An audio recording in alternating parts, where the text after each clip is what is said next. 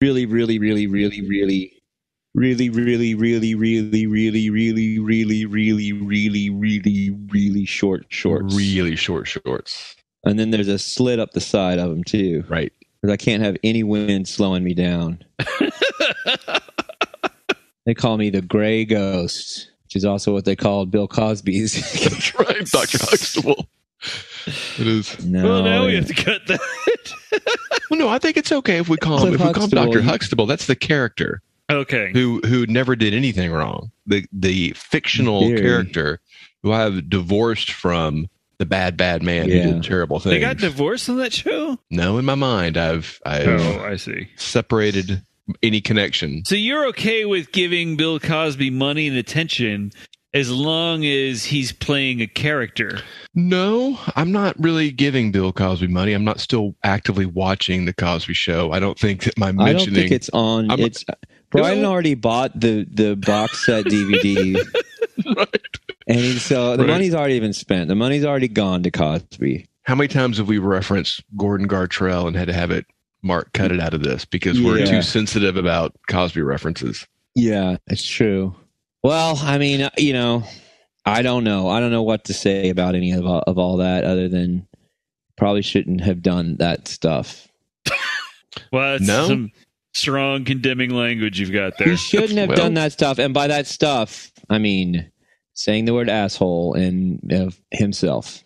Remember in the movie, in the stand-up doc himself, he says asshole on stage. Oh. The joke was people say that cocaine brings the real you out. Yeah, but what if you're an asshole? And I remember even thinking back then, like, whoa, what are you... Dang, Bill Cosby. Right. If you can do that, what else are you capable of? And it turns out worse things than I thought. Right. We should probably cut all this, right? Yeah, I don't think we should have a running Bill Cosby commentary this week. Probably not. Really? I think that we have glorified. We're not glorifying this, right? I think we're condemning the actions of Okay, one of the most hated right human now. beings. Okay. I want really, really, really, really, really, really, really, really, really, really, really, really, really short shorts. So who wears really, really, really, really, really, really, really, really, really, really short shorts? I can't do this. The Gray Ghost. I mean, we got to start over. God damn it, Brian. God damn it, God.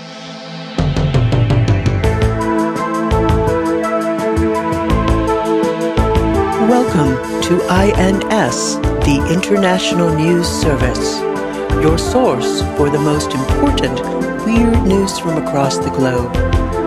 With news analyst Kevin Harrison, actor, comedian, and musician Mike Wiebe, and professional commentator Brian Camp. INS, the news you need.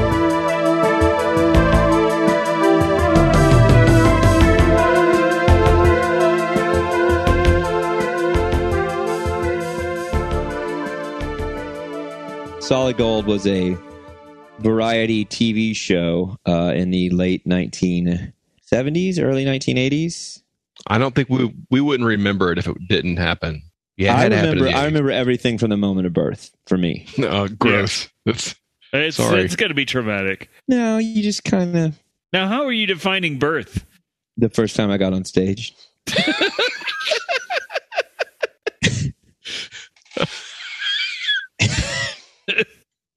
The Solid Gold ran from 1980 to 1988. I was cast as little baby Johnson in an early episode of The Waltons. You were cast. You were the baby who had it, and I did all my own stunts. I fell down a well. Did that happen to the Waltons? Did anybody ever fall down a well in the Waltons? It sounds like something that would happen to the Waltons, but and a snake almost bit me. Oh, that's a trying day for little baby Johnson. Oh yeah. And then when TV Guide came out, guess what? Mm-hmm. Said jeers to them putting too many breasts on TV with the network Battle of the Stars. Cheers, the portrayal of little baby Johnson You want to give Mike our Wiebe. listeners an update on what TV Guide is and what Cheers and Jeers are? Well, yeah. So back in the day, if we're doing that, let's do it. TV Guide magazine, which was a magazine that was sold in supermarkets that had all the like a little digest. Little digests, but they would have articles about, different TV shows and stars and stuff like that. But there was always there was the Cheers and Jeers section, which they would champion a thing that was happening on TV and then condemn another thing that they did not like that was happening on TV. Right. It's like a less acerbic Mickey Rooney. Yes, in many ways. Because he never had any cheers, just jeers. You think he was mostly jeering? Yeah. Mark Ryan has observations. Oh, shit. What's up? Oh, my God. We Mark haven't even Ryan. introduced ourselves yet. That's threatening, Mark Ryan. Sorry, Mark. Yeah, we have not introduced ourselves yet. How am I threatening? You look, when you were wearing a black shirt, you loom, and it's frightening. To everyone here, we've talked about it. If we subtitled this episode, it would just say Mark Ryan looms. Mm-hmm. Yeah, well, I'm glad. I think that's a thing I'm going for. So the sneering visage of Mark Ryan enters the screen. Well, that wraps up another week of the International News we Service. sure did it. How we are, for people who talked about being more focused, or at least talked around being more focused, we are focused. No, I'm good. I'm there. I'm there. All right. Here we go. We're doing it. You guys ready to get started? I'm ready to fuck this news up. Fuck yeah. I sure am. Would somebody give us a countdown so I know when to start taking this seriously? 3, 2, 1, go. Welcome to the International News Service. We're your hosts. I'm Kevin Harrison, along with... I am Brian Camp. I'm Mike Wiebe, and down to the lower thirds, we have our producer, editor, station manager, caterer, Mark Ryan. Musician. Hey, everybody. That was an efficient hey, everybody. That was a very quick clip. Yeah, because we're this is exciting. We got a bunch of new changes that are happening on the show. There's segments coming in, a lot of big corporate stuff. We're getting bought out by Rupert Murdoch, and we are going to have to up our game if we're going to make it in the this upper echelon news. This podcast is now being broadcast not only internationally but all the way to the space stations. So we got a story about that actually. Well, isn't that funny that I knew that before I knew that? That's maybe some of the professionalism that I'm bringing to this job now, as opposed to before, right, when I was simply meandering my way into traffic. Well, that's why they call it the news, Mike. I have not listened. Normally, I start these podcasts about a fifth of vodka and a key bump of fucking clown powder, and I'm sober as a judge. You know what my wife said the other day? She was trying to say sober as a judge, but she conflated sober as a judge, quiet as a church mouse, and crazy as a shithouse rat, and said sober as a shithouse mouse is what it was. Oh, nice. Shithouse mouse. Sober as a shithouse mouse. That mouse has seen things. It's trying to get past it in a healthy way, in a productive, healthy way. Probably in group therapy. I mean, if you find yourself covered in feces, then at some point you're like, I hit rock bottom. This is rock bottom. Right. Well, we've already lost track of we've already slipped off the efficiency wagon. We've already failed our listeners and our newfound steering towards. We got a new format coming next week. And, we're working on it this week, even. Right. We're working part of it. We're time. Preparing. Right. I'm bringing in a segment this week. Mm-hmm. Ooh. Yeah. I was out I was out on these streets. The beat. The dark streets of Austin. Doing research. Mm-hmm. The research beat. The research. Yeah, I had an intern who I screamed at a number of times. Crag. Well, it's Crag. It was Crag. Yeah. Yeah, you never listen. Cracking open the Encyclopedia Britannica. A lot of people have been asking us to let Crag on the air, and the answer is a resounding no. If you heard this mumble-mouthed dimwit speak, you would never want to listen to a podcast of any sort ever again. So our first story was submitted by Harry. I don't know if his last name is Gerwitz or Gervitz, because the V can go either way. But I also believe he's on our Patreon. What what nation does he hail from? Maybe that will help us decipher how to pronounce the his name. United States. The United States of America. Okay. Do we know which one? We do, but I don't want to. I don't know that he wants that information out there, so I'm not. Really? Yeah, I know it's All right, shocking. it must be a small one, so it must be Rhode Island. He's from Rhode Island. Probably, yeah. It's a good guess. Vermont. Oh man, Vermont. Nothing good comes out of Vermont, does it? Oh, they got that syrup. Yeah, but remember we established that Cairo is just as good as that syrup. No, that's that you claimed it was, but we didn't. No.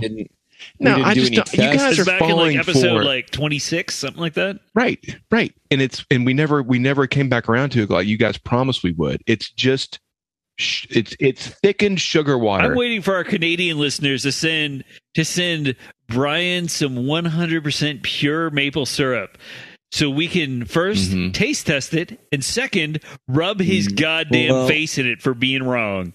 Yeah, because I've never had sugar before. I'll be so surprised. Anyway, so Harry Gervitz sent us a story from the Daily Mail. A Japanese man identified only as Toko recently made headlines after he spent 2 million yen, or nearly $16,000, on a realistic border collie costume.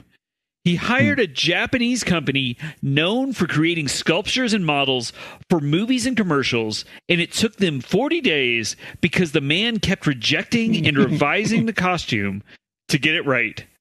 40 days. Yeah. That's biblical. That's the same amount of time that it took our Lord and Savior to get back to Moses. I think that was Noah, wasn't it? Him too. Oh. And since Mike paused the story, yes, Lassie. No, there was. I was not going to bring that up, but then a thing happened, and then there was a distraction. So, professional sidebar. Professional. This is going to get cut out because the listener has no context for what we're talking about. Well, we're trying to make the stories a little more streamlined and efficient. True. Right now, we're doing a professional thing called a breaking news in regards to this sidebar. Continue, Brian. Oh, you said continue, Brian. Well, I just want to make sure the listener knew that I thought maybe they might have heard border collie and wouldn't have had a reference for what that is. It's a dog just like Lassie. Well, good job. Kevin. Excellent. What if they don't know what Lassie is? Sidebar over. Okay. So Toko said in an interview, and I want to point out Toko is not a native English speaker, so I'm reading what he said because I don't have a recording of it, but I'm not making fun of him. It's just he's not, he doesn't speak English. You better not pull some Mickey Rooney shit here. Absolutely not. So he said, quote, "My favorite is quadrupedal animals, especially cute ones. Among them, I thought that a big animal close to me would be good, considering that it would be a realistic model, so I decided to make it a dog. I met such a condition and made Collie my favorite breed of dog." Toko celebrated his completed border collie costume by posting a video of himself in his costume where he can be seen waving his paw and rolling around on the floor like a happy border collie. And I'll tell you this, he does look, if you saw a picture, you can look up Toko border collie. It does look like you're looking at a dog. It's very strange. Okay. Did they hollow out a real dog for this? Yeah. Well, it did not specify. Because that's what they did for Lassie. Yeah. Lassie wasn't a real dog. That was a human. Right. In a dog costume. Not a dog costume. I mean, costume in the sense it was a murdered dog that they hollowed out. The inspiration for the clumps, the Nutty Professor, was that Timmy played himself and the dog in Lassie. Well, what about when there was a scene between Timmy and Lassie? All mirrors. Listeners, That's true. Listeners, I am going to suggest you do look up Toko Border Collie because it's fairly creepy. I mean, but it's maybe I'll post this on social media with the picture at the top. But so if you want to see Toko, spell Toko. Toko. I mean, it's a very good costume, but does this story get sinister? Like, does he start going and smelling people's crotches and stuff, or is he just kind of? I mean. what does he do? Like, what is he, is he do, because this, I mean, it's a lot of money, but is he doing it to go perform somewhere, or is he doing it to go shit in public and try and get away with it because it gets him off? Is it hooked up to his parts? My understanding is he's doing, well, I don't know that he read rockets. Does he paint his dick red and then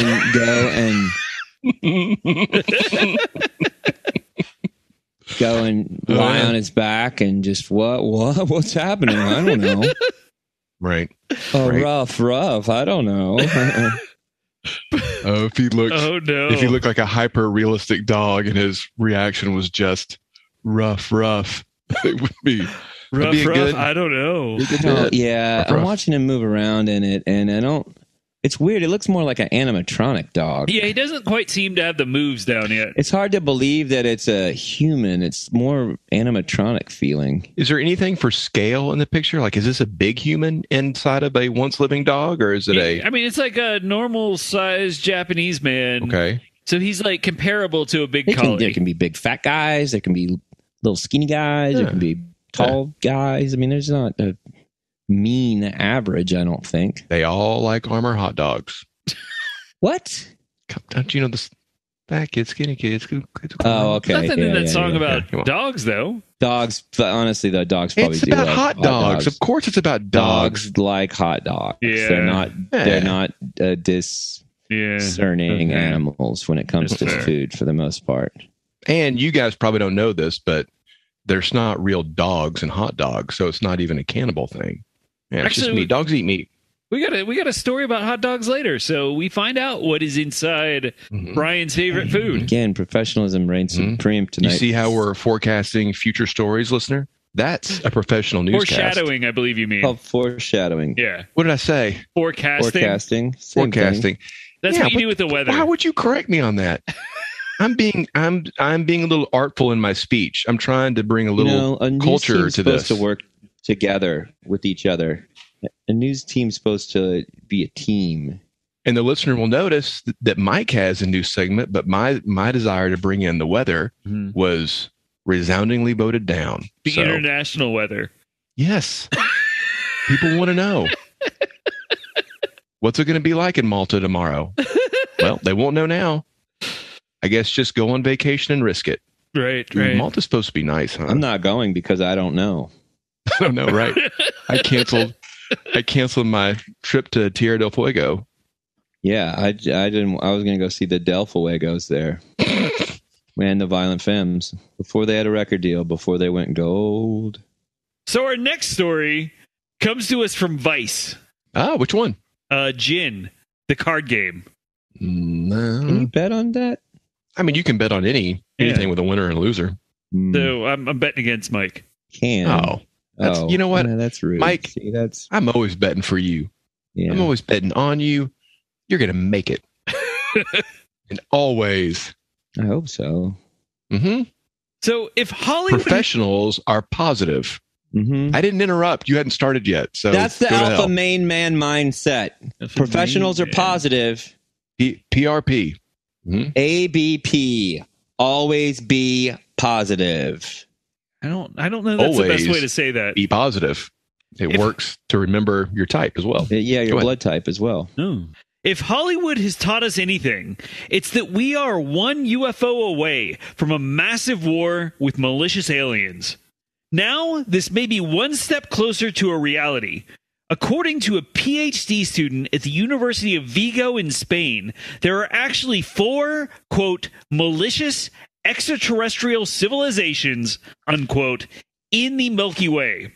To determine this, the writer researched how many invasions between countries have occurred on Earth over the last 50 years. He then applied this to the number of known and estimated habitable planets and to SETI's estimate that there are 15,785 civilizations in the Milky Way. However, the author ultimately determined that the odds of an Earth invasion by malicious aliens are very low. First of all, the odds that one of these 4 malicious civilizations would receive a radio transmission that would lead them to Earth is unlikely. Next, one of these malicious civilizations would have to have developed technology capable of interstellar travel, and as civilizations become more advanced, they tend to be less warlike. The odds of a planet-killing asteroid hitting the Earth are about 1 in 100 million years. By contrast, the researcher determined the odds of a malicious extraterrestrial civilization attacking the Earth are closer to 1 in 10 billion years. And just for reference, the Earth is about 4.5 billion years old. The how old do you guys think it is? What, 3,000 now? Yeah, I think between 3 and 3,500. I think that's. Yeah. There's a book of the first book of science is called the Bible. You can figure it out. Yeah, it's just math. It's just math, right? And also, how do you know these malicious society? I mean, how do they know that these places taste so good? That's delicious. You're thinking of delicious. Huh? The word you're thinking of is delicious. I know, but malicious is like even more delicious. It's like it tastes so good. It's so delicious that it's malicious. This is malicious. Oh, this is malicious pizza. I don't think you know how to use that word. This is malicious. That's not what that word means at all. Well, agree to disagree. The researcher You sound like an angry Southern mechanic. Oh, this is malicious. What is an angry Southern mechanic eating there that it's so malicious? Probably pork rinds. I'll give pork rinds a malicious. This caramel apple is malicious. Half your teeth are rotten out of your head. Could I get extra caramel on it? The researcher admitted his calculations are very speculative, but he said he hopes he can start a conversation about whether it's actually risky to send messages into space. There's a lot going on here. Yeah, well, just break it down for us. Well, good for him for admitting how speculative this is, almost to the point of being completely useless and entirely meaningless. Yeah. Almost. Good for him. Good for him for admitting that he wasted his own time, and he's wasted your time, Kevin, and now we've wasted the time of the good listener to INS. So you're saying we're wasting the listener's time? No. This guy is. We're reporting his time wasting. We're letting people know that this is. How many times do we have to talk about the science graph? And by the way, we are a race of people that talk about space as a source of more resources. I think there's a really good chance that if there's 4 malicious species in our solar system or in our galaxy, we are one of them. Well, okay, that's fair. We're the one most likely to wipe out the Earth anyway. Why are we assuming that they're malicious and that they are not? In fact, now I understand. I got the word wrong. They are the antonym of malicious. Why are we not assuming that they are delicious? I know that malicious tastes bad. I got confused. Right. Ugh. Gross. This is malicious. They could be delicious. Yeah, they could be. But they could be delicious. They could be like, hey, listen, man, we're all popcorn and light and happiness. Let me hug you. We sleep on titties. Alien Planet's starting to sound okay. I mean, I'm just saying. I'm saying that's like a good, like, how do we not know that they don't want to help the Earth? Like giving us titty mattresses? Did you say Earth? I said it the way Will Smith says it. Okay. I mean, they could be. I mean, so, according to this, there are 15,781 peaceful civilizations and 4 malicious civilizations. There aren't any. There's one, and it's us. That's it. How do they figure this? It's psychic transmissions. What? How does he figure? Well, he used SETI's data. SETI is the search for. But but SETI does not know how many civilizations exist, and they certainly don't know what the civilizations' demeanors are.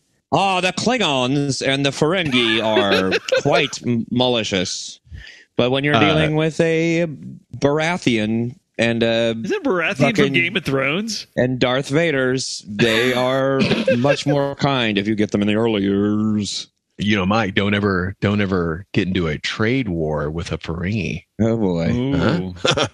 Don't ever try to haggle over a price with a Ferengi, right, Kevin? That's right. So our next story comes to us from the BBC. You're talking to a Gorn about a thaw. Before we leave this story, I am interested in SETI. I think it's very interesting. I like the fact that we actually. What is SETI? Can you describe it for the listener? Search for extraterrestrial intelligence. There's a giant, big as fuck satellite. I don't know where it is, Brazil or something like that.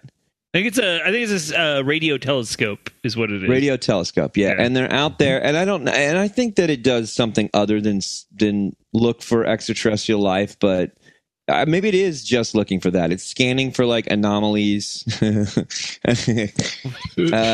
tachyon particles. They're looking for scanning for space but it's scanning for like weirdo like radio waves and stuff that might identify that. And I don't know, maybe it also like can map stars or something like that. It seems kind of crazy that anybody would put enough money to do that, but I don't know.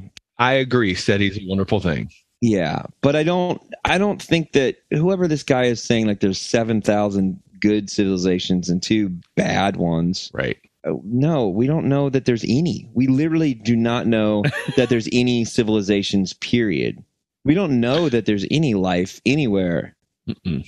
If there was life, what do you think it would look like? Well, I mean, I do think that there is somewhere, and it probably looks like green skin, purple dicks. Green skin, purple dicks. Now that was 2 weeks ago. Oh. It's got to be new life. I know. I mean, I got a lot of octopuses on my brain lately, so I'm thinking very octopusial.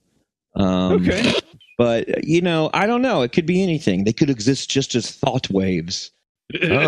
Sound particles. Sure, maybe something to do with a quasar. Maybe a quasar. I don't know, but I don't think that I don't think we're at a place that we can determine malicious versus non-malicious or delicious, if you will.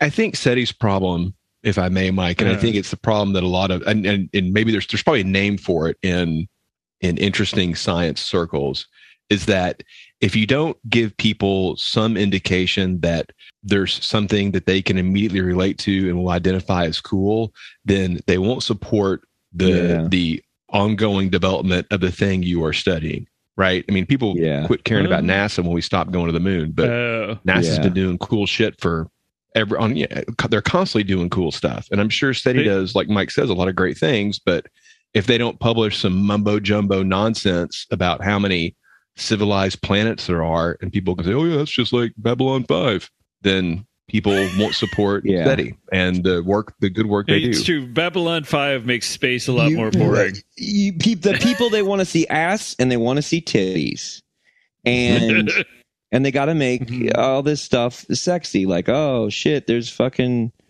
You ever heard of fucking Waterworld? Well, that's on another planet. Ooh. What do you think about that? So our next story comes to us from the BBC. Bad Boys Club. Bad Boys Club. In late May, 1,369 people gathered at Whitby Abbey in North Yorkshire, England, to set a new world record. The new record was for the largest gathering of people dressed as vampires.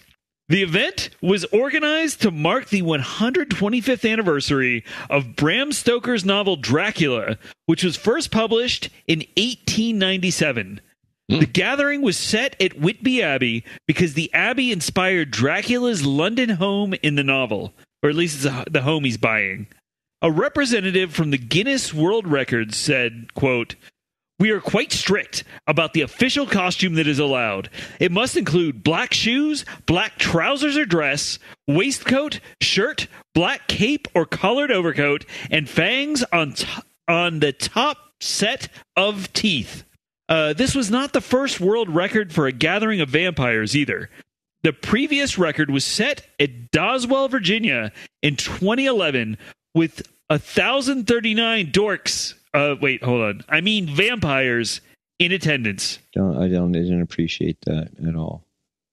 You weren't there. Were you? Wait, were you? What? Are you wearing a cloak? I'm not wearing my cloak right now, but I think you're maligning some very enthusiastic costumed players. They're gonna come after me? No, they're not all vampire. Why? So this was the most vampires, The most people dressed as vampires. and not the most people dressed as Draculas. Yeah, because they're you can't be. I mean, you can be Dracula's wife. There's not really a girl Dracula. So real vampires don't count? Vampirella, Well, it was in the light. Elvira, So she's a girl Dracula. Why would they do it in the light? you can count the vampires. That No. made it No, just this is stupid. This is That's stupid. dumb. This is the dumbest thing. If they did this in the light, Everything about this is dumb. everything about this is dumb. Oh, they're and I all hate it. daywalkers? We're supposed to think they're all Yeah. daywalkers? Okay, yeah. Oh, like Blade. Yeah, like Blade. Yeah, like Blade. Blade's not a vampire. He's a half vampire. Yeah. But he also, I don't know that he fits the costume requirements. He wears black trousers. He's got things. Doesn't he have like a purple shirt or something? I mean, I don't think he has a cloak. I guess that's an issue. He Yeah. has lots of cool shirts. He has lots of cool shirts, though. Cool Yeah. boots too. Cool glasses. So does Whistler. Whistler does too. I'm just not happy about this story. Like, I don't think that. All right, I don't think that you. I think they have to renounce that record. If they did this in the daytime, Okay. this record is. I contest. Where do you formally contest Guinness Book of World Records at? right with the Guinness Book people. Probably the brewery, right? Yeah. Get out of the brewery. I will threaten to stop drinking their black frothy beverage. If enough people write letters, that's how Cagney and Lacey stayed on the air. Yep.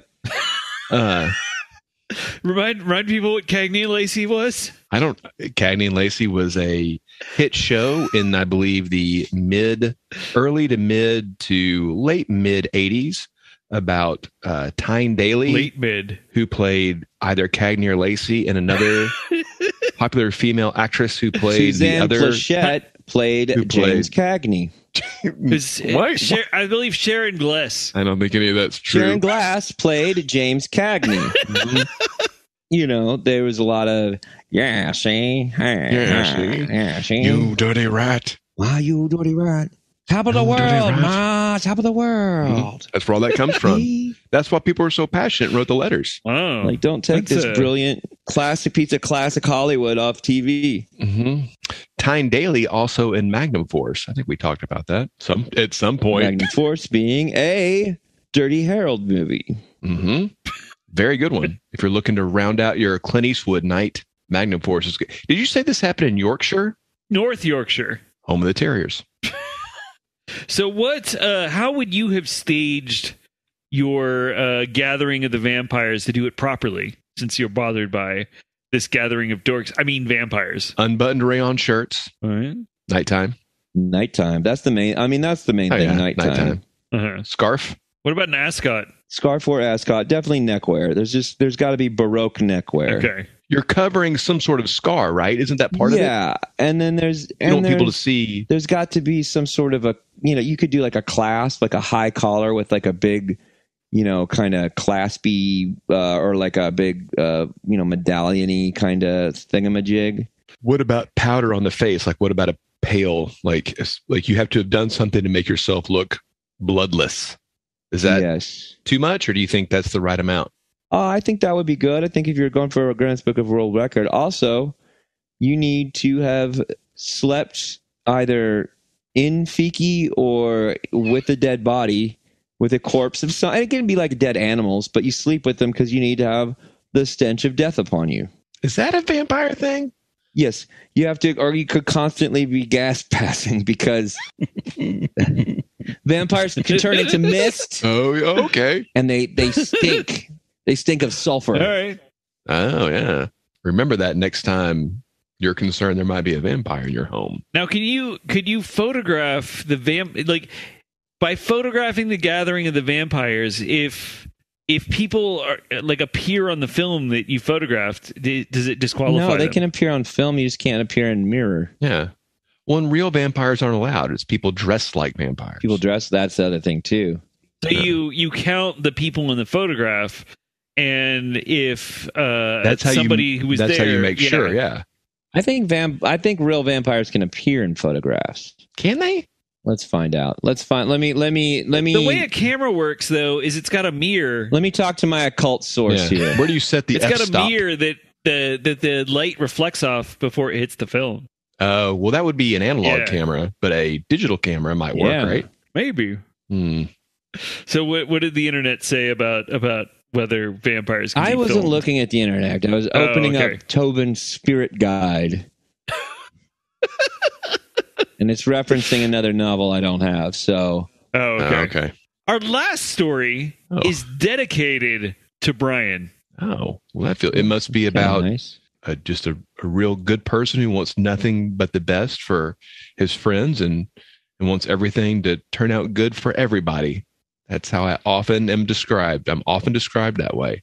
As a good person. We'll just have to see how it plays out. We'll have to see how the story comes from the Pittsburgh Tribune Review. The Trib Rev. There's not a newspaper name that rolls off the tongue. Well, it's because they're serious about the news. As we've discussed on the show, Brian loves hot dogs. Hot dogs are his favorite food, and he will choose them over any other meal.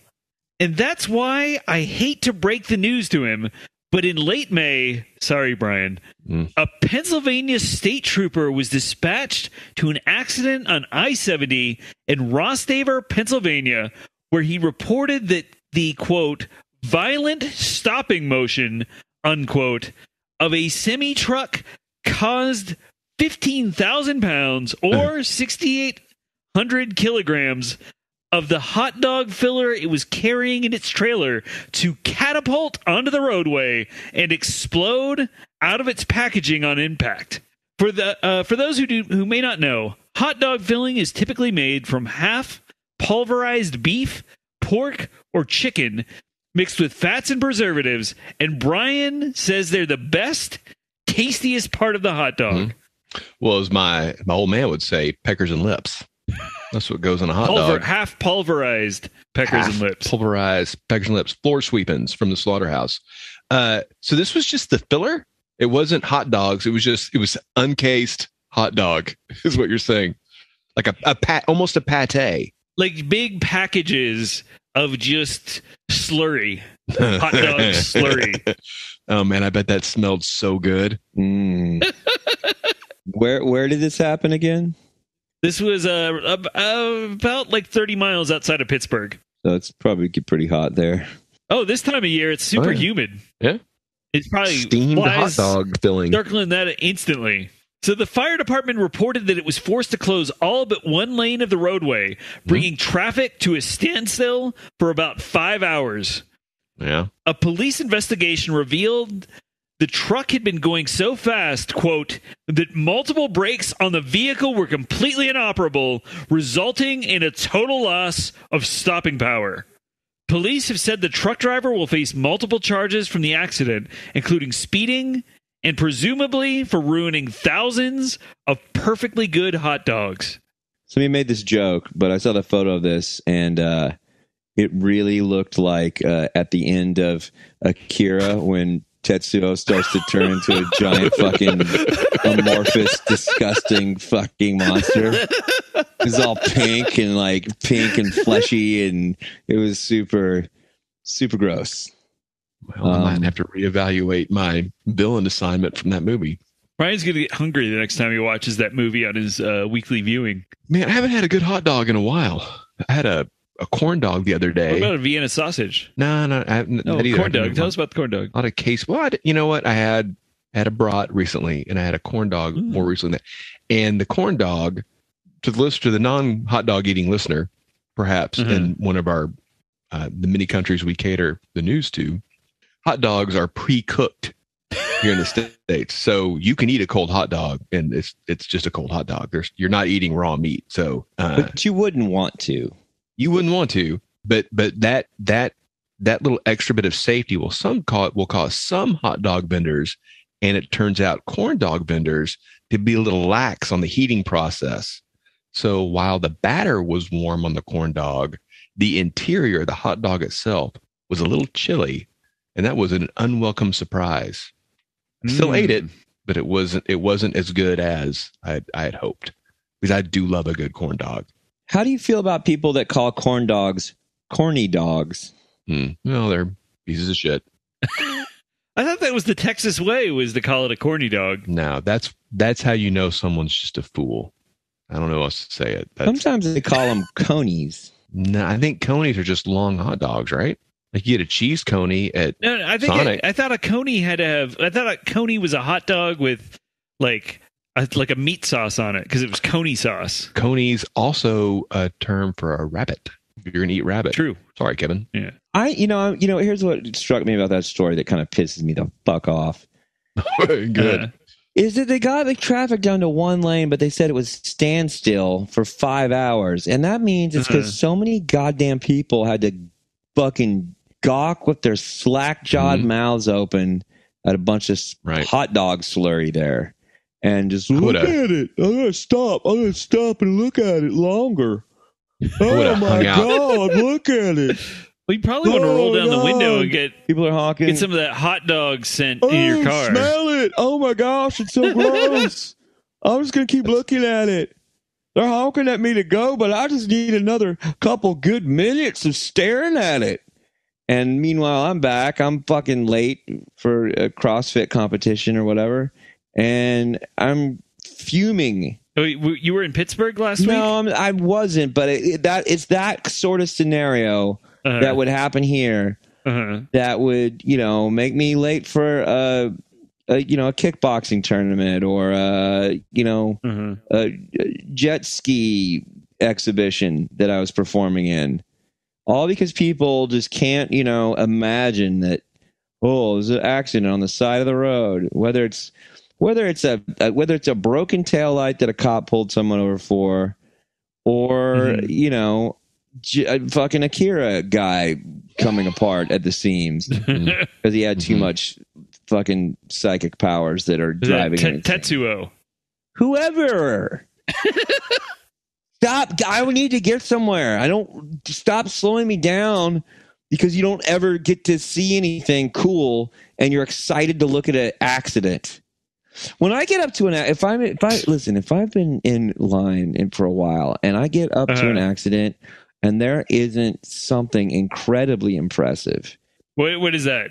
I mean, like a car that's chopped into fourths by some sort of a fucking dinosaur print on a Hyundai. Something worth looking and stopping and going like, oh, holy shit, Because when I'm serious, I get so goddamn mad when there's a giant fucking traffic jam, and then you get up and it's just some cop giving some fucking dipshit a ticket. So what I hear you saying is if somebody's not dead, you're not satisfied with the bleeds, accident. it leads. That's why they call it the news, Mike. So do you know who had a franchise of hot dog restaurants in this, I believe in the 70s? None other than Mickey Rooney. It was called Mickey's Weenie World, and they served round hot dogs on a hamburger bun. What the fuck? Was it like a conflict with the 60 Minutes crew, and he had to sell it off or something? That's what he probably was doing it because he was like, I don't think hot dogs should be so long. It takes me so long to get from the first bite to the last one. Why don't they make them round so I can just shove them in my mouth? It's about time. I wonder if there's a way to bring back the Mickey Rooney hot dog stand. I mean, you can make round hot dogs. Nobody's stopping you. Well, yeah. I mean, clearly you can go fucking grab a handful of slurry on the side of the road in Pittsburgh. Right. I mean, I hope they moved it since it's Pittsburgh. They did not. They did not. Okay, fair. You could call them Ringos, but you'd get sued. Wow, way to... what is that, like episode 5? That's what a professional newscaster does. Good job, Brian. I forecast and I recap. You want to do my segment first, or you want to do mailbag first? No, I want to do your segment first. All right. This segment is called Getting to Know the Podcast. Sometimes here on the International News Service, we make references that are for people in their mid-90s. Older people, but maybe you're our age and you've just forgotten what we're talking about. Now, what episode did we reference Manimal, Kevin? I believe in episode 70, I believe. Episode 70, we referenced Manimal. Maybe some of you that don't know what Manimal is. Manimal was an American action-adventure television series created by Glenn A. Larson. It ran on NBC from September 30th to December 17th, 1983. The show centers on character Jonathan Chase, played by Simon McCorkindale, as a man that can shapeshift. He can turn himself into any animal he chooses, but he only chooses a handful of animals. The animals he does choose are a horse, a dolphin, a bear, or a bull, although those transformations happen off screen, unlike the hawk and the Black Panther, which he would change into in nearly episode. Although one episode, they showed him changing into a snake. The effects were done by Stan Winston. And now when I said this was created by Glenn A. Larson, you said, I know that name. Or maybe you didn't. But Glenn A. Larson has come up quite a few times. Farside. No, that's Gary Larson. Glenn A. Larson in some way came up just the last episode when we referenced The Fall Guy. Oh, The Fall Guy is Glenn A. Larson was this very prolific television producer. He did Alias Smith and Jones, Battlestar Galactica, Buck Rogers in the 25th Century, Quincy, Hardy Boys, BJ and the Bear, The Fall Guy, Magnum PI, Knight Rider, among others. Now, he was coming off real hot off of Knight Rider and a couple other shows, and he was like, I'm going to do this show called Manimal. And Manimal was a huge failure. Such a big failure that it got canceled after 3 shows, but they'd already shot 7, so they just showed the 7. But it starred that dude Simon McCorkindale, who I don't really know what else he did, but also Melody Anderson, who was Dale Arden in that's right. the hit Flash Gordon hit film that was one of the first films to make me horny, called Flash Gordon. But it was a show that was it was mocked quite a bit because it's about a guy who fights crime, who I don't really even know. He was a rich guy who could turn into an animal, and he fought crime. There's a bunch of episodes where, while at the beach, Jonathan discovers a scrimshaw, walrus tusk with shavings in it, in the clutches of a skeleton. They begin investigating at a local bar where they encounter someone who's been looking for it their whole life. This episode includes a new transformation sequence when Jonathan turns into a snake. Also, they used a whole bunch of shots from this. They used some on the show Automan, which will get its own behind the podcast at some point. That was at least 7 episodes. Probably only 7 episodes, because for every hit that Glenn A. Larson had, there was a miss. And Glenn A. Larson's name is still connected to the new Battlestar Galactica, but he's since passed away, Glenn A. Larson. But he was a very successful. Now, you would assume that after such a big failure, that the character of Manimal would be just designated to obscurity, never to be seen on TV again. After 1983, he would have been gone. Well, when you assume, you make an asshole out of you, me. Shut the fuck up with your assumations. You do not assume, because you look like a fucking piece of shit when you assume. Because the character of Jonathan Chase, a.k.a. Manimal, portrayed by Simon McCorkindale, returned in a crossover episode of the 1990 series Nightman. Although this time, the traditional special effects were changed to be CGI because it was the 1990s and they needed to do bad CGI effects. So the character of Manimal lived on.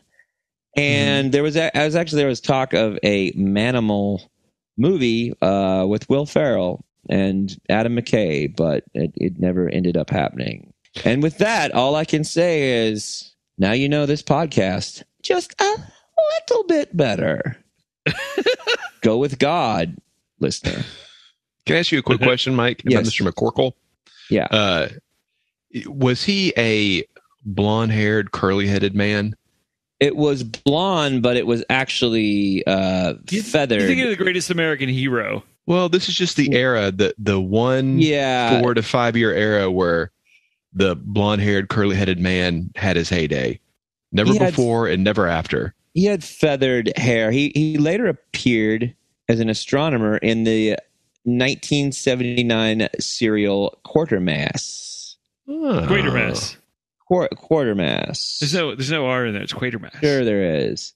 And he did a lot of day player type work. He was in all the Glenn A. Larson sort of tangential stuff. Dynasty, Fantasy Island, Heart to Heart, Matt Houston, Dukes of Hazzard, and he was in the miniseries Manions of America, which we all remember. Is that a shared universe? Is the Glenn Larson universe? Interesting question, Brian. Thanks, Mike. No, it is not. But I do not believe. Maybe, possibly, I would love to see a world where the aliens from V meet up with the Cylons from Battlestar Galactica. And then they go off to a far off place and meet Buck Rogers. And Buck Rogers says, "Can you take me back to Earth?" And they say, "Yeah, can we slap Aaron Gray's buttocks?" And they go, and Buck Rogers goes, "No." And he shoots them. Beady, beady, beep. Yeah. Beady, beady, beep. That was a lot. So obviously there's going to be a lot more of these where we get into little references that you, the audience member, might not know as much about that I do, and that I just remembered from saying that I wasn't reading off of anything. Wow. Encyclopedia of useful information, Mike. Thank you for that. When you look up information about Manimal, there is one glaring omission, and it is the fact that in the pilot episode, they posit that he can turn into a shark. And every piece of information you read about now does not mention the shark that he turns into. For the final scene of the pilot episode of Manimal, or as they say it in the UK, Manimal. I don't know why it got canceled, because on Google says 93% like this TV show. Oh. That's why you don't trust Google. Probably because it was the same rating machines as the voting machines are used in Arizona. Right. Before we go, we got an email from Philip Pampers. Oh, the great Philip Pampers of Squeaky Frome fame, who drew us the picture. Yes, he created the finest example of fan art I have ever seen for our podcast or any other podcast. You say podcast? And that podcast. All right, just want to make sure. It's a podcast. It's a podcast. hey, it's a transformer listening to a podcast.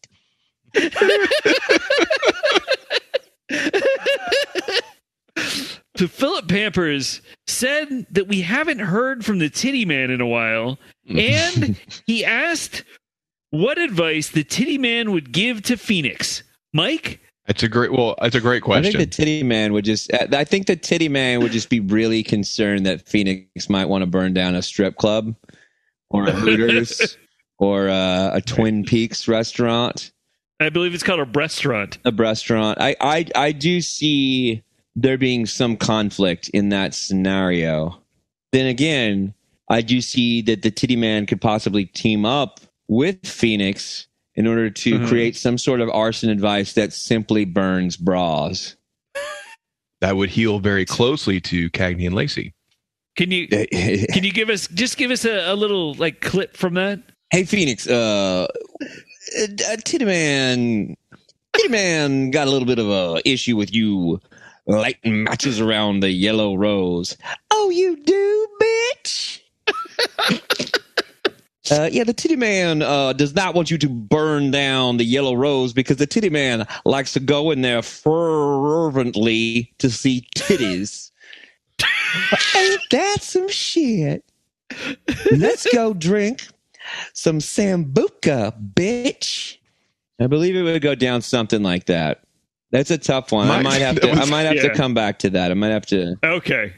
That is a real crossing of the worlds. I would like to see both the Titty Man and Phoenix show up in the Glenn A. Larson-averse. Ooh. Like two buddy cops. Ooh, that would be pretty good. Phoenix and the Titty Man. That's a great name for a fucking show. Phoenix and the Titty Man. Yeah, that's pretty good. Oh, shit. A crime. Titty Man don't like crime unless it's the crime of seeing titties. Loose titties. Now that's not a crime. So that wraps up another week in the International News Service. Find us across social media at International News Pod. Email us at internationalnewspod@gmail.com. Remember that nothing pacifies a malicious alien civilization like a good dose of INS. Check out the INS merch store at Redbubble and our Patreon. We'll see you next week. Dr. Jonathan Chase, a wealthy, young, handsome, a man with the brightest of futures, a man with the darkest of past, from Africa's deepest recesses to the rarefied peaks of Tibet, heir to his father's legacy and the world's darkest mysteries. Jonathan Chase, master of the secrets that divide man from animal, animal from man. Manimal. Thank you for listening to the International News Service. Don't forget to rate, review, and subscribe to the podcast. INS, the news you need.